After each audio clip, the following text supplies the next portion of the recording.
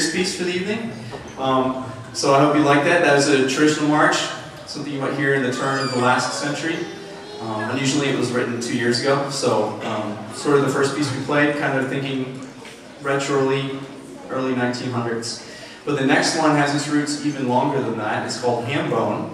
And those of you that may not be aware of what a Hambone is, it's a dance that uses hands and slapping of different parts of your body, hands, feet, legs, that kind of thing. And it was used primarily in the southern United States in the 1800s.